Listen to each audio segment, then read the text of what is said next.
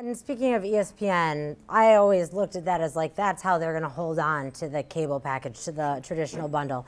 And it feels like it's becoming a real weak point for Disney. Look, you listen to like an investor conference call, like an earnings call for Disney, and virtually every question is on ESPN. I mean, people are actually apologizing, like, I have another ESPN question, because it's the question that just doesn't go away. And the problem is that ESPN doesn't own its content. You know, you're going to shoot this video, Business Insider's going to own this content. You actually own it and control it, can monetize it however you want to.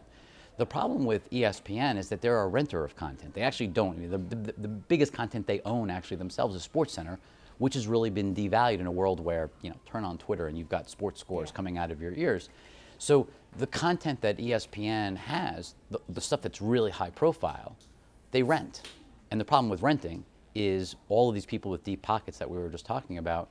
What stops? I mean, it's not so crazy to think of an Apple or an Amazon taking over Monday Night Football in 2022.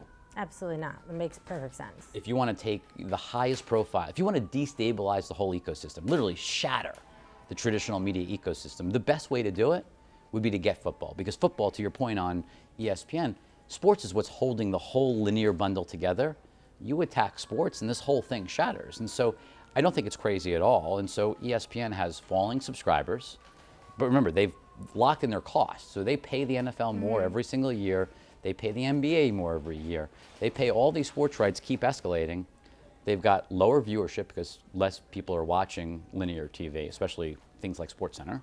And they've got fewer subscribers because cable subscribers, probably a lot of the people as I look around your office, given their demographics, are probably unlikely to be subscribers. You know, I think the younger generation is just not signing up for cable, and even older generations are looking at it going, what am I paying $120 a year from when, you know, I mean, like, what's to watch right now on network television?